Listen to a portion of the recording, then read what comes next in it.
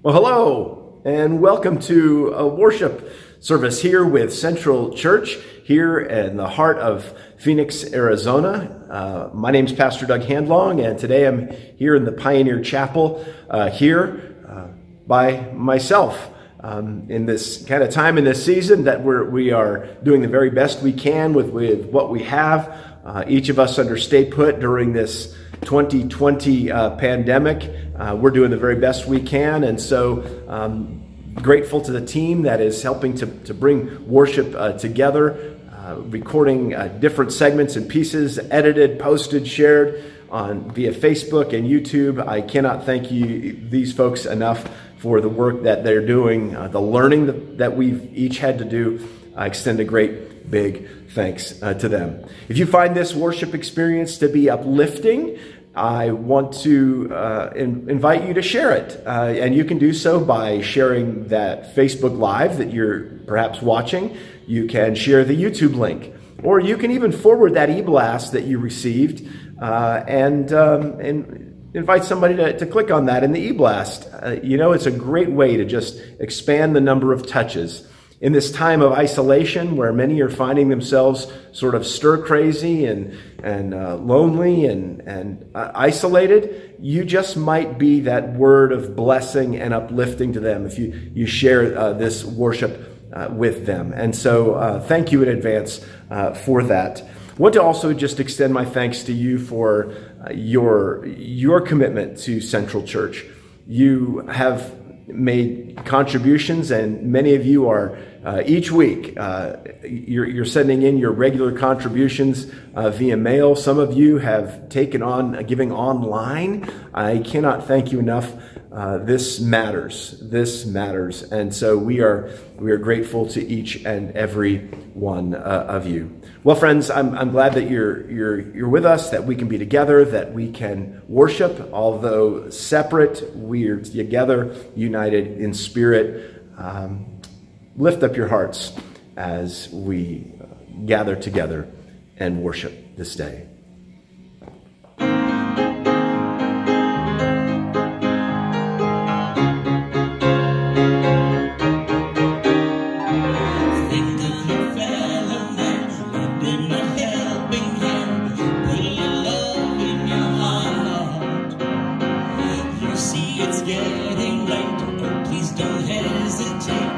Love in your heart, and the world will be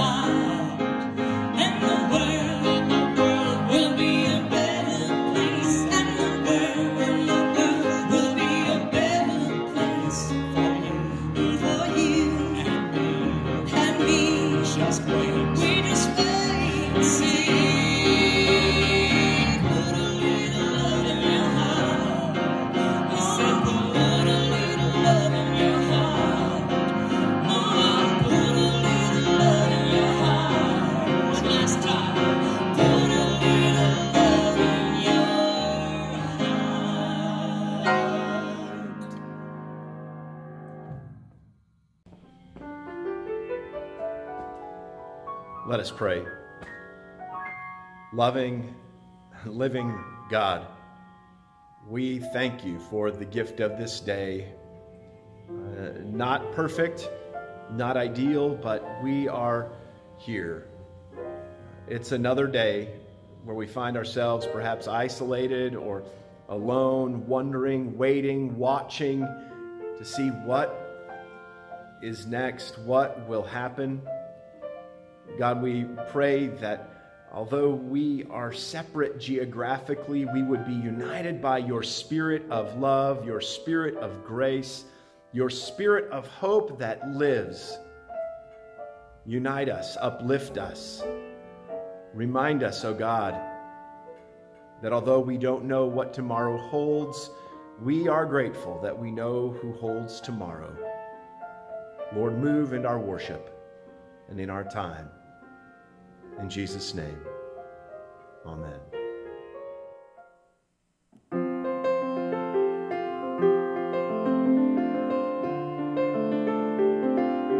You know there's a light that goes by the front door. Don't forget the key under the mat.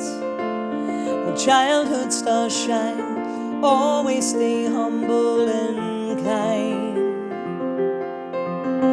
Go to church 'cause your mama said to.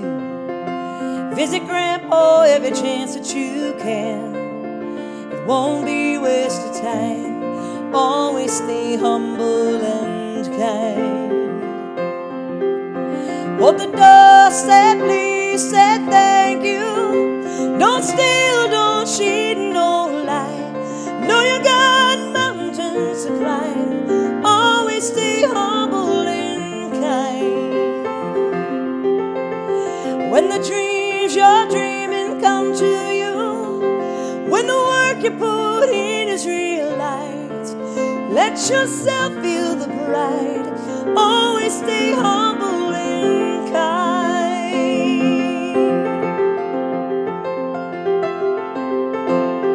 Don't expect a free ride from no one. Don't hold a grudge or a chip for his wife. Bitterness keeps you from flying. Always stay humble and kind. Know the difference between sleeping with someone or sleeping with someone love. I love you ain't no pickup line. Always stay humble and kind. Hold the door, say please, say thank you. Don't steal, don't cheat, no lie. Know you got mountains to climb. Always stay humble and kind.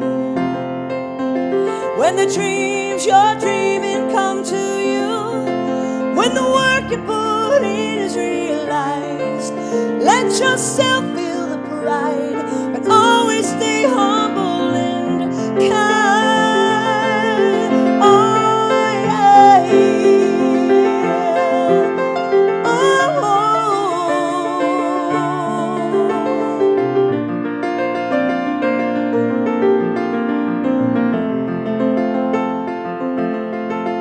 When it's hot, eat a root beer, a popsicle.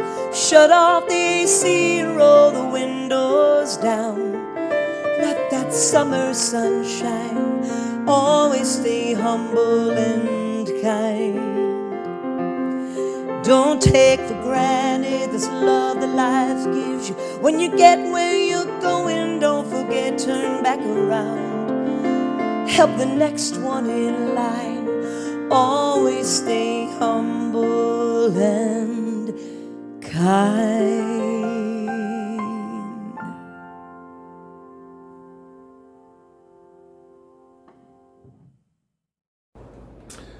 Let's pray. God, speak through me, speak a word that each of us needs to hear, to uplift us, to encourage us, to build us up. God, we're listening. We're yours. Amen.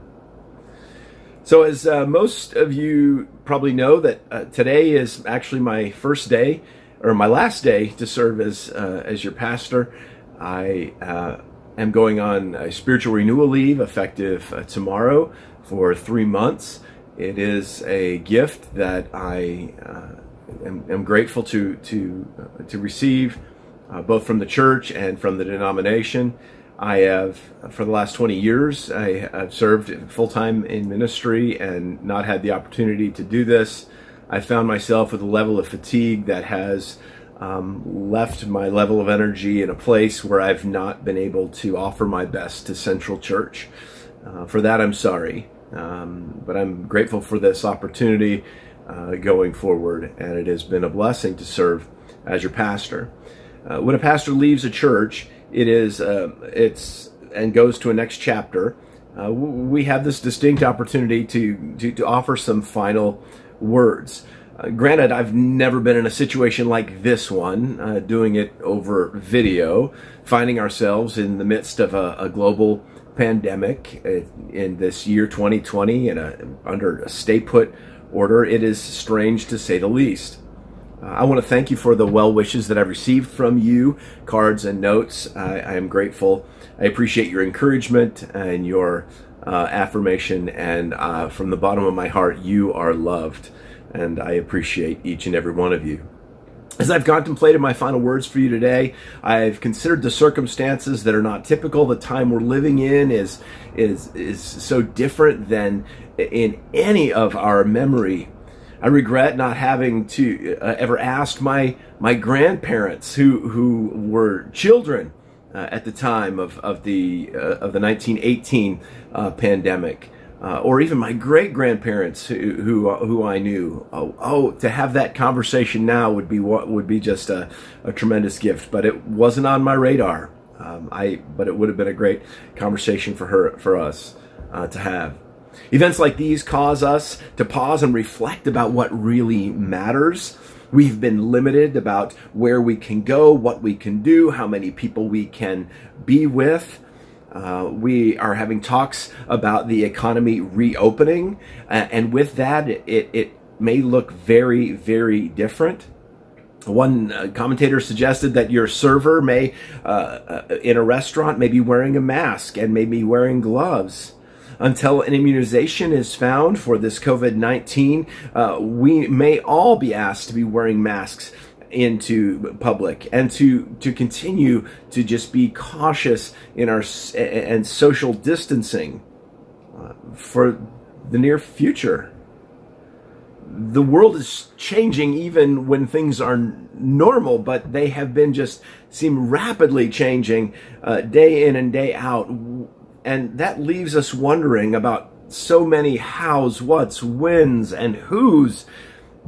So I want to leave you with 3 simple rules. 3 simple rules that I believe apply now and will apply once we get through all of this. 3 simple rules. And I took this from a book written by retired Bishop Reuben Job, and that's the title of the book. It's 3 Simple Rules, A Wesleyan Way of Living. You can get it very cheap online and delivered. If you're an electronic reader, it's even cheaper. It's a quick read. But these 3 simple rules are a Wesleyan way of living that give us a baseline for what it means to just go about business in a world that is changing each and every day. Now, are you ready? Now, these 3 simple rules, here they are. I'm going to give them to you real quick. Wash your hands, stay at home, and don't touch your face. No, I'm kidding. Those aren't the 3 simple rules, although those rules may be with us and you may be hanging on to those for a long time. The first one, a simple rule, is this: to do no harm. Do no harm. Seems simple enough, doesn't it? But in fact, it may be one of the most challenging of the 3 simple rules. Bishop Job contends that this simple rule is maybe most challenging because it requires the most discipline. It requires one to be intentional about the words that we say and the words that we do not say. It requires us to be purposeful in terms of what we do and what we choose not to do. I mean, we all know that it's easier to just sometimes be flip, to be sarcastic, to be cute, to be to poke. But to do no harm requires us to pause, to breathe, to think, and to be careful with what we choose to do and say. To do no harm means to lay down our arms, to lay down our weapons. We live in a day and an age where so many are committed to ideologies, and ideologies cause us to draw lines in the sand that divide us along politics and along our social circles, and they define us. And to do no harm is to lay aside those ideologies, to lay down our arms, to be non-combative with those who are different than we are. Well, now some of you are saying, lay down my ideologies. Well, I have firm beliefs and firm commitments, whether it's a freedom of speech or a freedom of religion or freedom, many different ideologies that we hold on to. Job suggests that our ideologies become secondary to following the way of Christ. Following the way of Christ. To do no harm and to lay aside our ideologies means I'm going to follow the way of Christ. Do no harm is to be cautious, not only about the unkind things we might say, but it also means to guard ourselves against the being silent in the face of evil and oppression and nastiness. See, to do no harm it might mean speaking up. Speaking up. No, that's not okay. That's not right. You need to cut that out. See, we see things happening around us, or something may be said or done, and for us to not speak up is harmful. So to do no harm is not just to watch what we say, but to make sure we speak up when the time comes. The second of the three simple rules is to do good. Now, on the surface, some would say, oh, well, do no harm and do good. They sound like they're just really one of the same. To do good and to do no harm are very much alike, but yet they're different. If to do no harm means there's a certain amount of restraint involved. To do good means a certain amount of assertion that is required. To put forth love, to put forth grace, to put forth kindness, to put forth forgiveness, to do good. To do good means to not just do good to and for and with people who look like us, act like us, dress like us, worship like us, speak like us. It means to do good to all people, all living beings. When Jesus was asked, there was this commandment, it was, love your neighbor. Well, the response to Jesus was, well, then who's my neighbor? And Jesus proceeded to tell a story about who his neighbor was. And of course, that's the story we know called the Good Samaritan. And if we dive into that story about the Good Samaritan, quickly it begins to show us the barriers are broken down. There are no barriers for doing good. The social barriers, religious barriers, economic barriers, all of those broken down to do kindness in love, reaching out and doing good for others despite our differences. It's a universal call upon our lives. But this doing good isn't just about I'm going to just, do something nice or help somebody in just a simple sort of way. The Jesus good that we're called to, the living this way of Jesus, is this sense of a radical good. To do a radical sort of good. We listen to the words of Jesus and we hear these things like, it's not just turn the other cheek, but it's bless those who persecute you. It's pray for your enemies. No, not just pray for your enemies. It's love your enemies. It's not just someone asks you for your shirt, you give them your cloak as well. It is a radical goodness that we are called to. Radical. The third simple rule that Reuben Job suggests is that there's do no harm, do good, and the third is to stay in love with God. As a simple rule, no matter what's happening around you in life, if things are, they're going crazy and life is changing and it feels like we're getting different rules or guidelines or expectations friends, stay in love with God. This may seem particularly challenging right now as we find ourselves isolated and divided and separate, each of us in our own, be it today, our living room or on our own patio or on our own kitchen table. There we are. The psalmist writes this: seek the Lord and seek his presence continually. Seek his presence continually. John Wesley, the founder of the Methodist movement, named what he called ordinances. Ordinances that were these components or elements that helps people stay in a vital faith and vital relationship with God. And he named them this way. He says, worshiping God, the Lord's Supper, whether it's private and or with family, prayer, searching the scriptures, Bible study, fasting as a way of engaging the holy, prayer.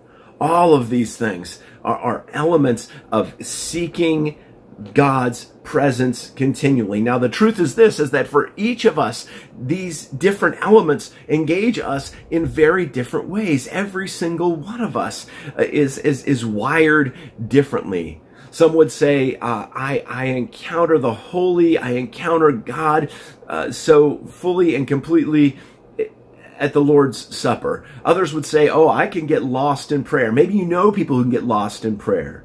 Not just go to prayer group and talk about prayers for a bit and share about the prayers of the community and then prayer for a short time. No, I'm talking about people who can pray and be in prayer for 30, 45 minutes or an hour. My attention span is challenged to do that. I've known people who have read the Bible cover to cover, and they do that regularly, whether it's annually or every other year. They do that, and that keeps them grounded and engaged in the holy. For others, they would say that it's a communion with the saints. Now, for you right now, this has been particularly challenging. You miss your friends. You miss your family. Friends, be all the more intentional. Make a phone call. Grab that piece of technology, whatever it is, FaceTime, Google Hangout, Duo, Zoom, send an email, handwrite a note. We've received more handwritten notes, and I've seen more coming and going than I have in a long time. And there's a beautiful element of that this engagement and connecting with others, it is a great gift. Stay in love with God by engaging these spiritual activities.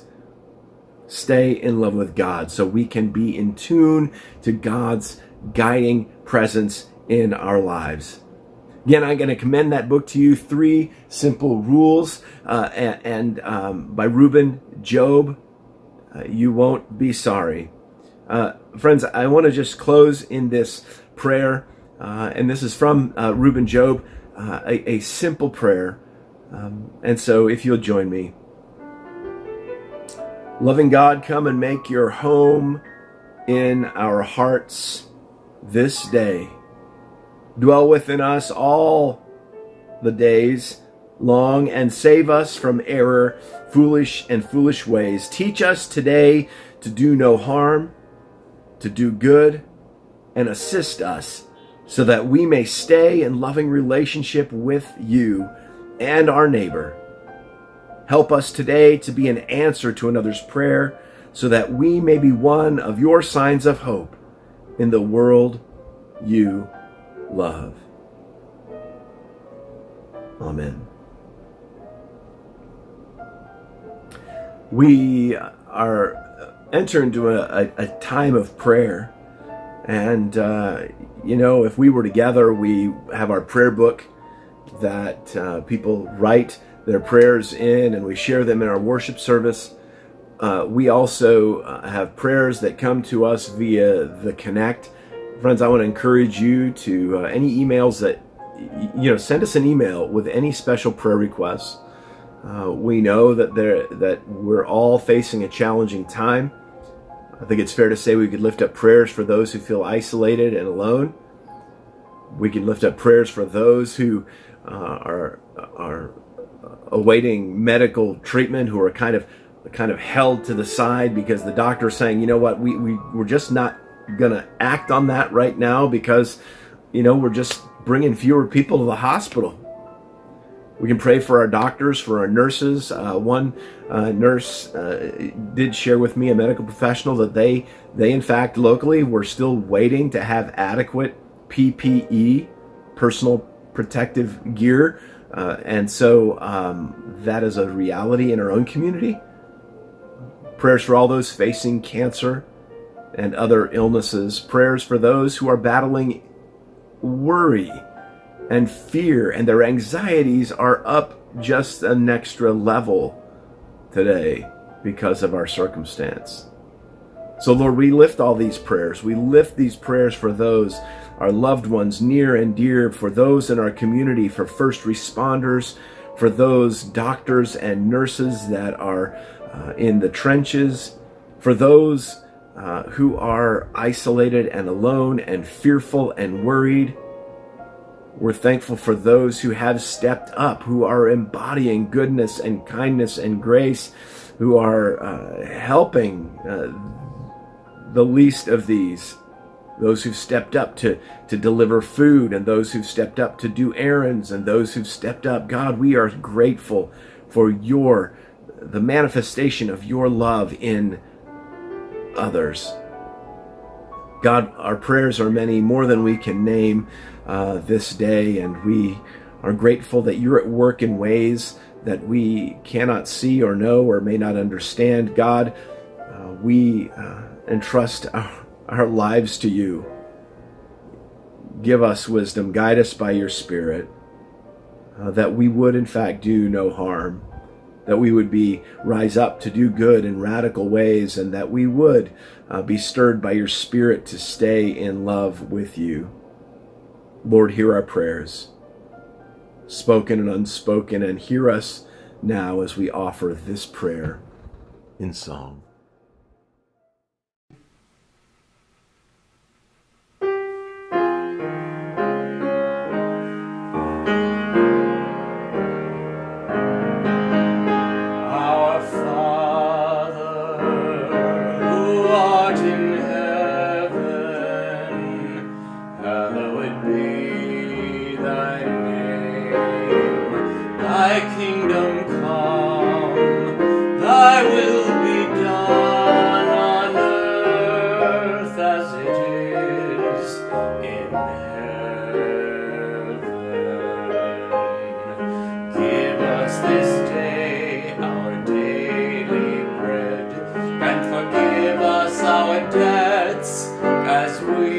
Forgive our debtors, and lead us not into temptation, but deliver us from evil. For thine is the kingdom, and the power, and the glory forever.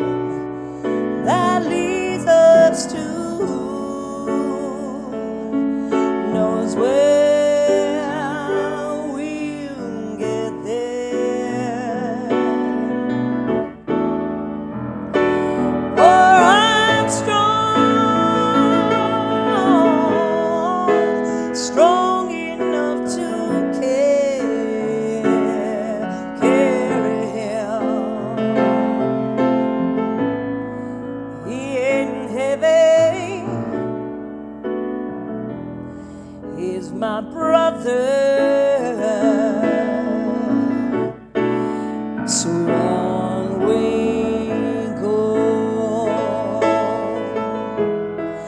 His welfare is my concern. No burden is he to bear. He'll get there. For I know he would not encumber me. He ain't heavy. No, he's my brother. If I'm a lady at all, I'm a lady with sadness that everyone's heart isn't filled with the gladness of love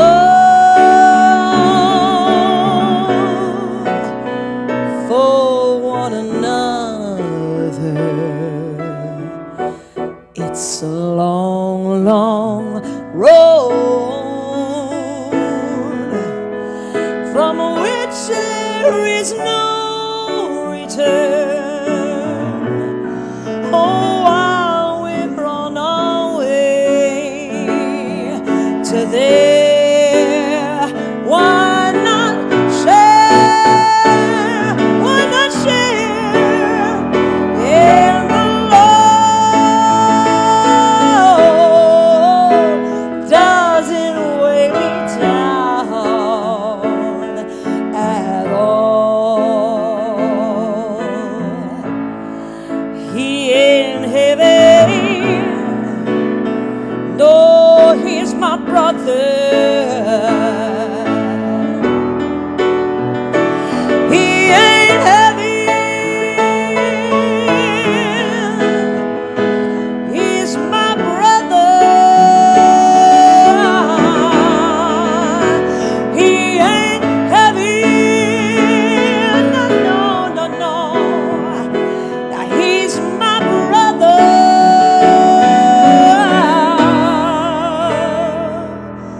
Oh, he's my brother.